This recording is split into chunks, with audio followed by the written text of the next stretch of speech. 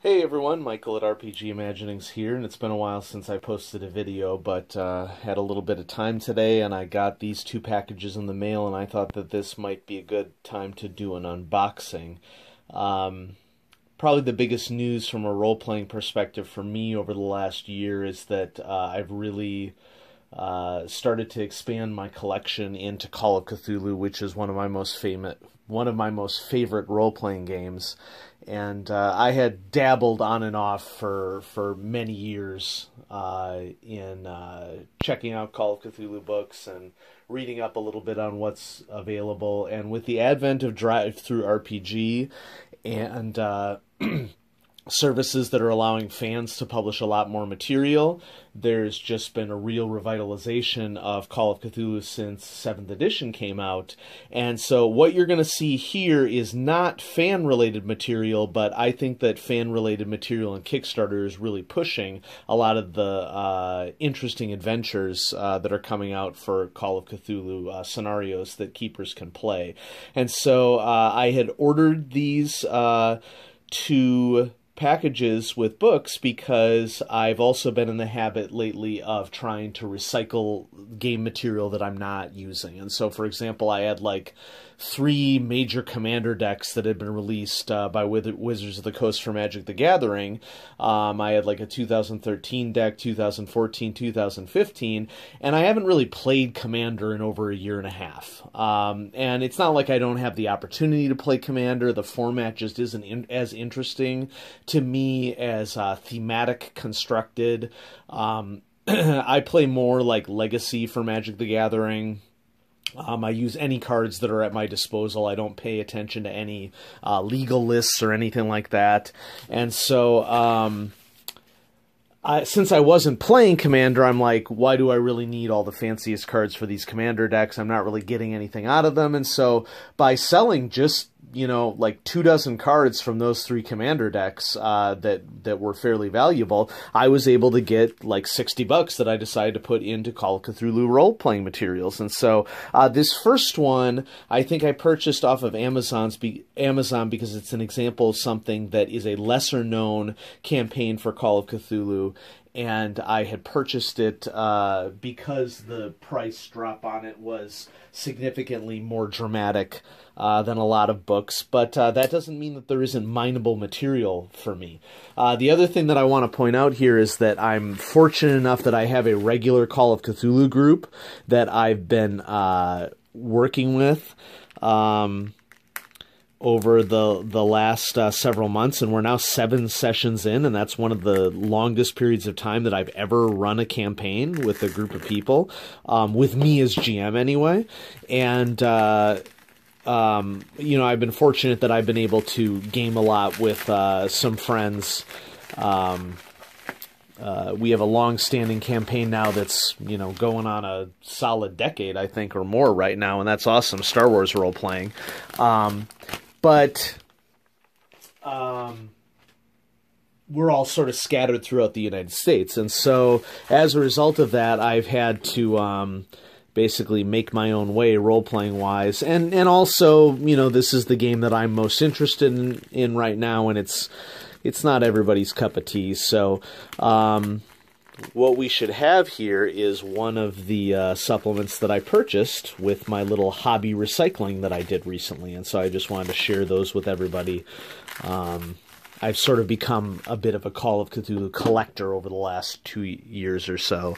And so this first one, which I got for a rock-bottom price, I think I paid like less than $15 for this, and it's a full campaign book. This is Call of Cthulhu 6th edition, Terror from the Skies, a race to save humanity from a dark future. Ooh, let's check it out. Sorry about the dogs barking. And so this one, we'll check the publication date in a second, but the Lovecraftian mythos is populated by many creatures, both singular entities such as Cthulhu and Hastur, more on Hastur a little bit later in the video, and creatures who number in the millions. The Shan are an ancient insect-like alien race fleeing a destroyed homeworld. I think in this supplement, the Shan is actually referring to the, it's not the Migo. The Migo are fungi in the Call of Cthulhu world. Anyway, the Shan is a reference to another common Call of Cthulhu baddie. I want to say maybe it's a reference to the Elder Things or something. Anyway, it's forced into nomadic life. They are scattered throughout space. Eons ago, a number of Shan arrived on Earth, but certain properties in our sun's light weakens them. Trapped, these first arrivals fell into idleness and decadence, acting only by seeping into the sleeping minds of human beings. And so what we have here is Terror of the Skies is a full campaign that I'm probably never going to run this campaign, but I really like it from the perspective of mineable material that I could use.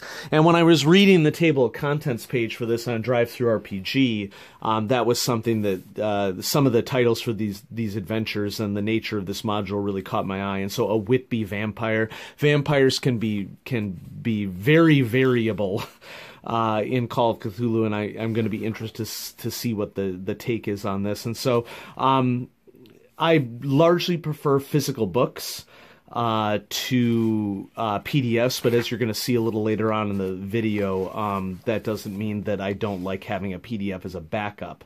But this is like recreational reading for me as I'm trying to fall asleep at night. And so what we have here is basically a multi-scenario campaign that I will really look forward into diving into. And so one of the things that I love about Call of Cthulhu is that the game really prioritizes handouts for players, and it's an investigative game by nature, so you sort of need those sorts of things. But here we have Frederick Davis's letter. And for those who know me, I've also done recently a part of the reason why I haven't posted as much on this channel is that I've had the benefit of being able to do a mysterious package mailing for my group of friends, and so I've been sending them little clues in the mail for our Call of Cthulhu game that is coming up in September for NonCon, our non-conventional game convention that we run. And so you can see all sorts of interesting handouts that you know you'd hand out to your players for this. And so, yeah, this is basically just a series of linked adventures that form a campaign. And I do believe that this is a globe-trotting campaign, like many Call of Cthulhu campaigns that go across many locales. And so it looks like we're now in an adventure that's in Britain, and then we pop over to Newcastle, city in Britain. And so, yeah, Heliowall. Ooh, this one is going to take place on a Zeppelin. And so I think we saw on one of the inside pages there that there was, Graf Zeppelin. And so there's information on, going to be information on the Zeppelin somewhere in here. You know, having interesting locales is always a great thing for planning adventures. I mean, even if I were never to run this campaign, I view this all as mineable material for role-playing games. And so here we have the railway system, looks like for Eastern England, because we have the North Sea right here. And so looks like the majority of this campaign is actually taking place in England. It's not as globe-trotty as I thought it was. But so this is Northern England, because there's an arrow here pointing to York, and York is obviously near the north of England.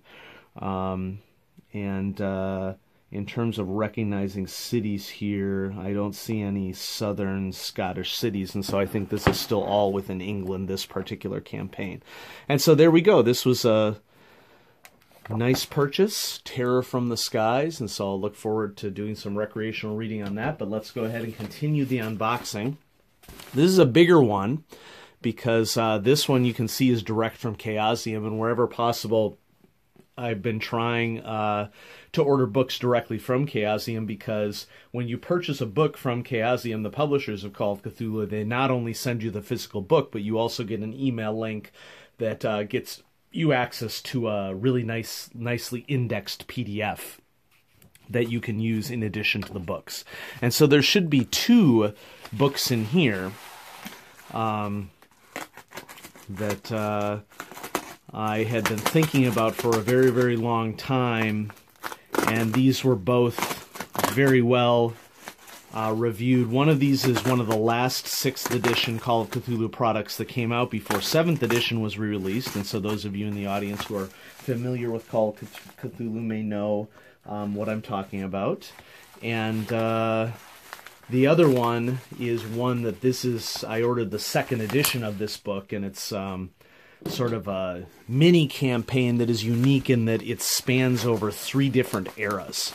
Now, Chaosium always does a spectacular job of packing things so that you know that your books are going to arrive in great shape. And so sometimes this cardboard is on the outside. In this case, we had an outer paper container and cardboard on the inside. I've rarely seen it done this way, but hey, if the books get here in great shape, I don't care how they do it, so long as it's nicely packed. And so we'll just do our little slicey-dicey, hopefully without damaging any of the products in the inside. And then this is, I think I just need to do this. Different people get different, oh, there we go. There we go. And so our 2 books from this unboxing are, and they have arrived in excellent condition, are The House of Rillier, 5 scenarios based on tales by H.P. Lovecraft. And of course, for those of you who may not be as knowledgeable about Lovecraft's work and Cthulhu, Rillier is the dreaming city where Cthulhu has been imprisoned.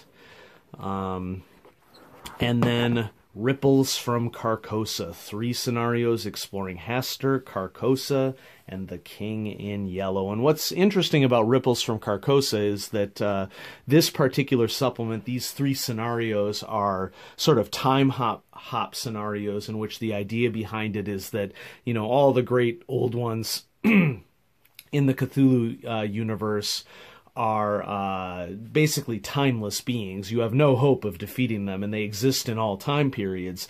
But that means that from a narrative standpoint, it's always really interesting to visit the same sort of threats in different time periods. And so let's start here with Ripples from Carcosa.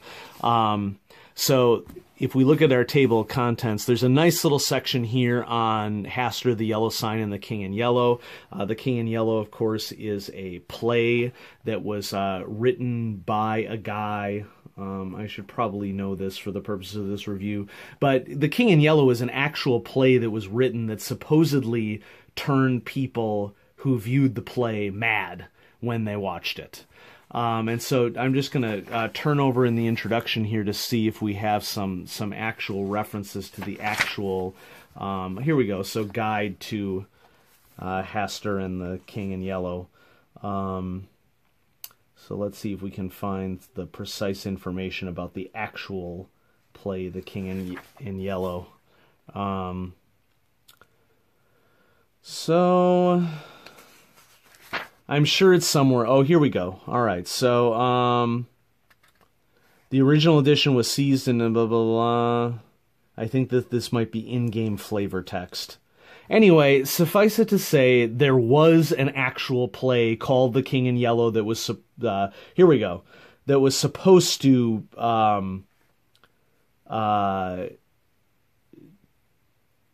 cause people to go mad when they viewed it, and I'm having difficulty right now finding the actual author for it. But anyway, the different time periods in which this is taking place is so Adventus Regis.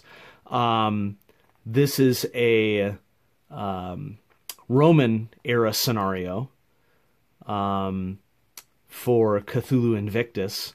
Herald of the King in Yellow is a Cthulhu Dark Ages scenario. And when we'll turn to it, we'll see if I'm right about this. I don't quite remember, but Heir to Carcosa, I'm pretty sure, is a far future Call of Cthulhu scenario. And so we have this Guide to Hastur, the Yellow Sign, and the King in Yellow. For those of you who are not up on your Lovecraftian lore, Hastur is Cthulhu's brother, and their followers are continually at war with each other, and no one is sure why they attack each other on sight, but they do. So here we go, the first one. This one is for Cthulhu Invictus, and these could be played separately from each other, or if you wanted to, you could connect them all together. And each of these scenarios, I don't know if they were designed for convention play, but the real draw of this is that every one of these scenarios comes with playable characters all ready to go. And then there's a nice little aside here for worship of Hester during the Roman period to flesh out the flavor on that. Herald of the Yellow King, scenario for Cthulhu Dark Ages. This is part 2.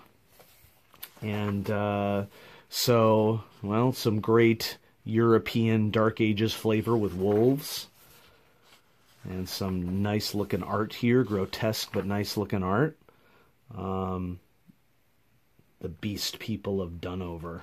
That's interesting. We'll see what that's all about. It's like we get like a little bit of a werewolf vibe, but I'm sure there's going to be a Cthulhu-esque spin on that.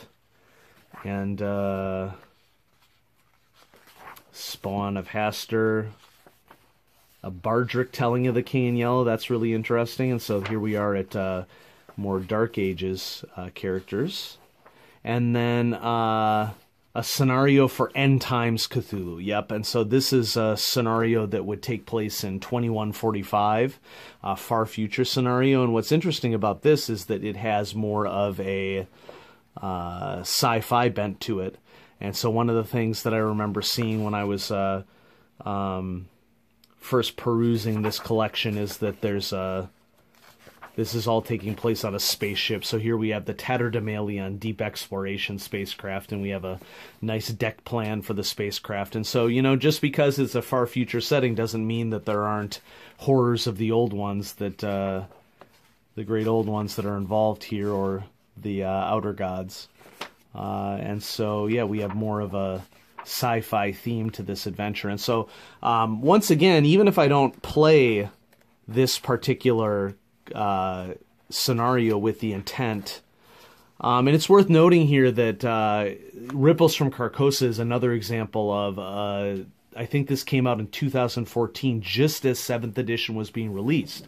So at the back of this we have conversion guidelines, advertisement for the new Investigator's Handbook, and so this is sort of a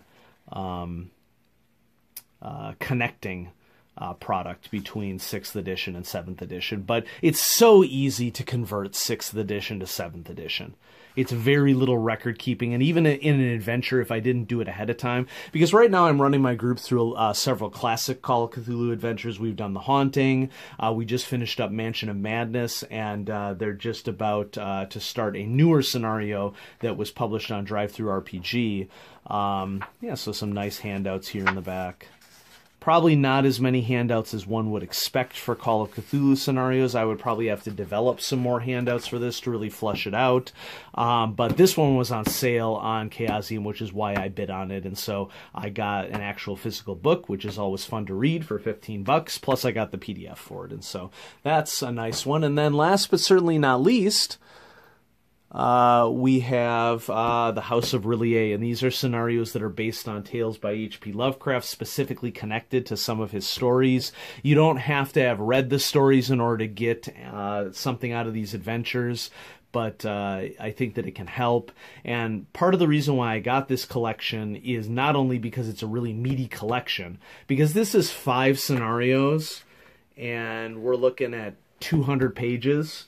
These are really meaty scenarios that are really complex plots, and so since I've really been working over the last couple years especially to refine my GMing abilities and really get some sophisticated stuff going for my players, I've been watching Seth Krakowski's videos, which he has great advice, and, whoops, so I'll just take out the receipt here so nobody sees any addresses, and I'm really interested in studying more complex adventures like the ones that are in this collection, because I'm interested in, you know, bringing more sophisticated combinations of NPCs over time.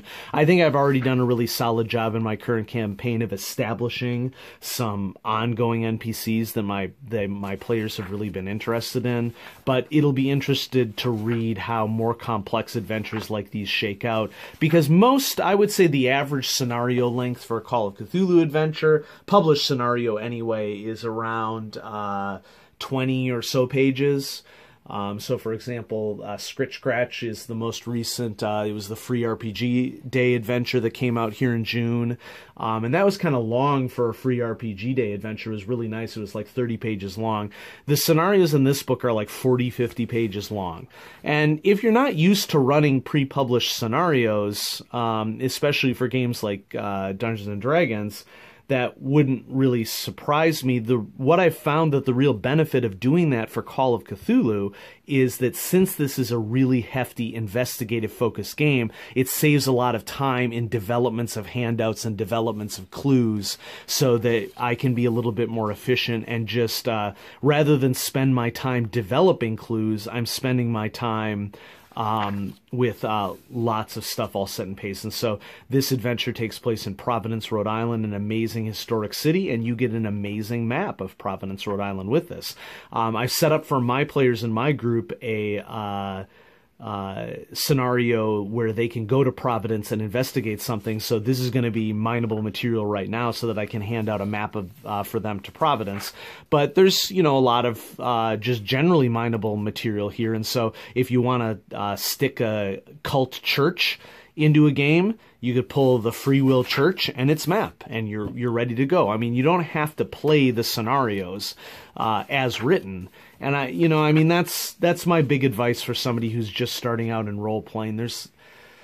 I don't know what it is. There's like this idea circulating around in nerd circles that there's something sacred about published material, like the published material is canon and should be played according to how it's laid out in a product, and I just don't subscribe to that at all. I mean, any material that you find that can be useful for your games, you should use that material however you want. There's nothing sacred about published adventures, other than the fact that they're mineable material. Now, what I find really interesting about this book and looking through it is that I find the ink on the pages to be really reflective.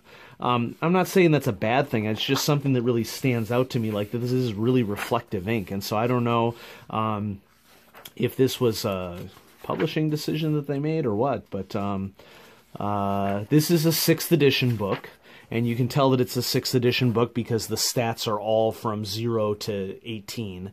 And these values were all multiplied times 5 for 7th edition to make it a little easier to relate to a D100 roll. But that's the beauty of Call of Cthulhu, is that all the past materials are usable. And you don't have to really worry at all about what edition they were published in. Any edition can be adapted. And the reason is because these are all investigative stories, and the nature of investigative stories isn't going to change over the decades. People love storytelling.